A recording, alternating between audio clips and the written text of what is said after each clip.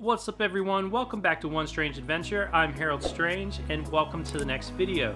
In today's video we're going to talk a little bit about making sure our RV is ready to go when we get the green light for camping.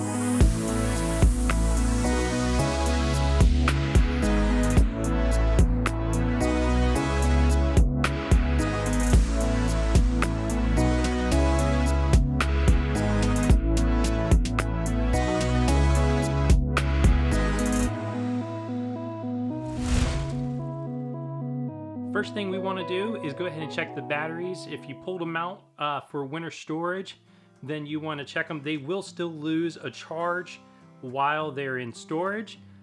You may want to charge them, trickle charge them, or even add distilled water if necessary. You want to reinstall those, make sure all the connections are clean and that you are getting power to the RV. Number 2 on the list is taking care of the water system. You want to get all that antifreeze out of the lines, you want to sanitize it, and you want to open it up and make sure that you are getting good, clean, fresh water before you go on your camping trip. Number 3 is pretty important. Check the plumbing. This is an opportunity to check it in a controlled area and make sure that you have stores around you that can provide you materials if you have a water leak.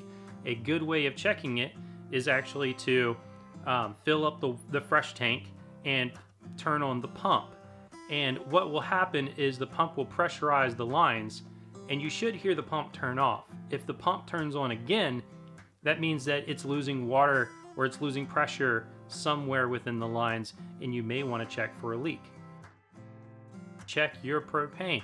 Make sure that the tanks are topped off. Make sure that the lines are working properly, that your stove and your oven will turn on. If you have an RV refrigerator that runs off of propane when the electric is turned off, go ahead and kick that on, make sure that it's working appropriately, and then that way if something isn't, you can you have a little bit of time to call someone in to help you out. Next on the list is making sure you check your tires. You want to check the sidewalls to see if there's any cracking on it. In addition, you want to check the air pressure, of course, and make sure that they are inflated to the proper pressure. All right, next on the list is the seams and the sealant.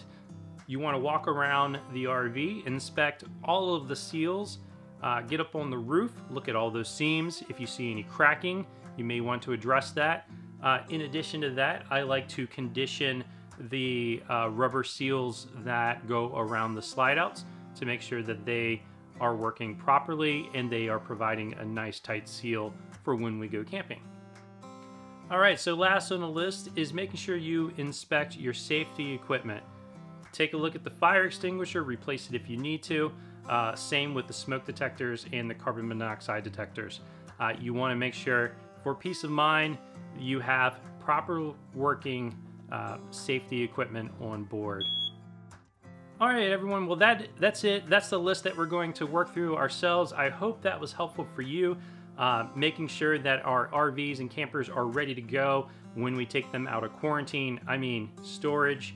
And so I hope you guys enjoyed this video. If you did, make sure you smash that like button. If you really liked the video, make sure you subscribe. And until the next strange adventure, keep making your own. Wait a minute, we can't end quite yet because there's one bonus tip and one that I should have remembered when I stuck my hand in the propane compartment. Wasps are attracted to propane. I'm just going to leave it at that. Make sure you check it before you stick your hand in there.